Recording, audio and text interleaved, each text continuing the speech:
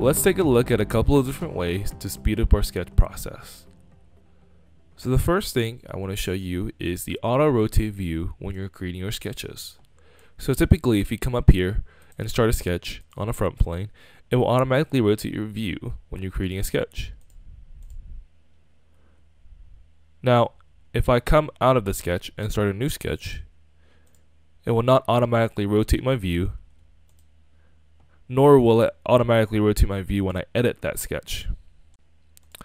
So we can go ahead and turn the option on to automatically do that for us up here in our system options in sketch, and the first option up here at the top is auto rotate view normal to sketch plane on sketch creation as well as sketch edit.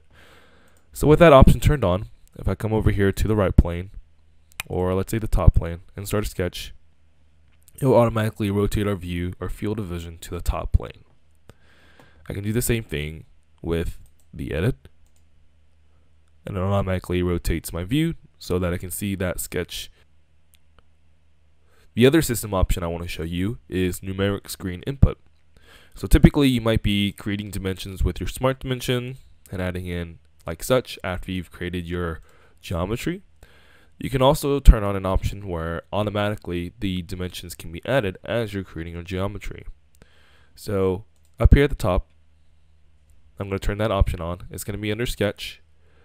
Down at the bottom, we have the option here called Enable On-Screen Numeric Input on Entity Creation.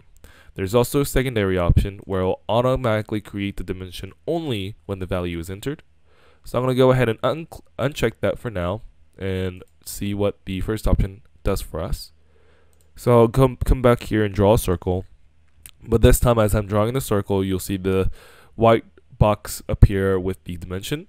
So if I click here and create a circle, it's going to absorb that 23.87 dimension without me having to type it in. Now,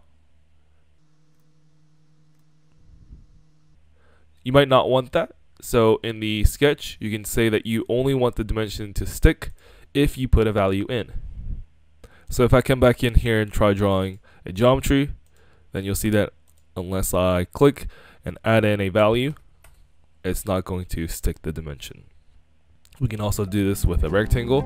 If I come over here, type in 10, it'll automatically prompt me to the next dimension where I can type in 20, and I have my dimensions there.